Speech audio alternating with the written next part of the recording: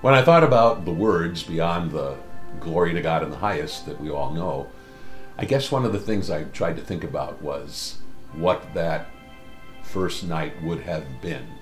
And this sight and sound of all these angels singing in the winter sky above Bethlehem, what would that have felt like if you were a simple shepherd, having never seen anything like that in your life? So that's what I really tried to capture in the lyrics, is kind of the breathless excitement of those shepherds who saw and heard that, and then tried to translate that breathless excitement into the music itself. And so it was kind of a case, I couldn't even tell you if it was always the words that came before the music, but it was really a case where one fed the other. Something else I really thought about a lot in putting the words together is that idea that peace came to the world on that night. So that's why the refrain is glory to God in the highest heaven. Peace reawakens the earth. This idea that the world had been caught in this gray, cold reality that was changed forever by the coming of the Messiah.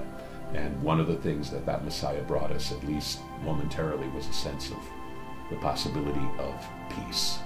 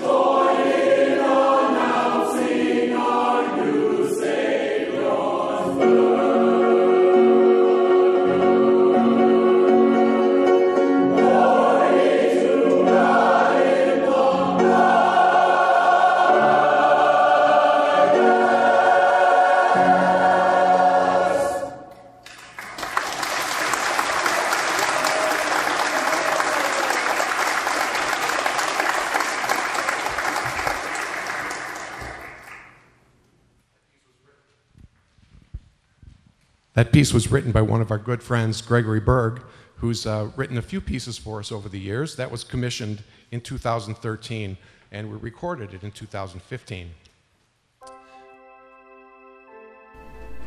I've done all kinds of things with the Choral Art Society over the years, and it's always been a great pleasure. I've soloed with them, I've played piano for them, I have played organ for them, I have done a couple master classes for them, and arranged for them, and on one really exciting occasion got to actually compose a piece for them, and it was a real wonderful experience to do that.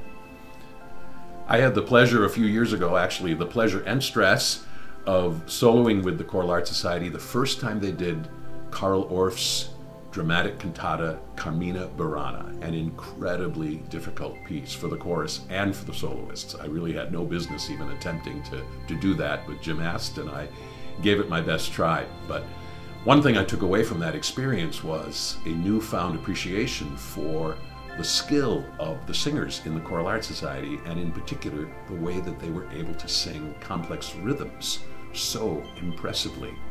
And Jim had asked me for a special set of Gloria settings to compose a Gloria setting for the Choral Art Society for their next lessons and carols. And hearing the chorus do Carmina Burana so impressively inspired me to write music far more complicated than I had ever composed before. Most of the music that I had composed up until that point was the kind of music that my church choir at Holy Communion could learn in a single rehearsal. And so it just kind of naturally, the way I tend to work as a composer, I tend to write relatively simply. This was a case in which I made a concerted effort to write music far more complex and challenging. And the result was a real experience of growth for me as a composer, to write this piece that had complicated and differing time signatures and just a harmonic and rhythmic language that was a lot more sophisticated than I was used to doing. And the Choral Art Society enjoyed it, sang it well, and Hal Leonard actually ended up publishing the piece. So I think it ended up being an adventure that worked out very, very well. When Hal Leonard expressed interest in publishing Shepherd's Gloria, they actually asked me to slightly simplify it because they thought the typical high school choir that might perform it would find it a bit daunting. So I did actually simplify it a little bit. So if you actually seek out the Hal Leonard publication of Shepherd's Gloria, it won't be the same as what the Choral Art Society sang, because they actually did it in its original form with its original ferocious difficulty. It was always exciting on every occasion that I got to hear them perform it, to just listen to these singers so committed to excellence doing such a great job with this piece.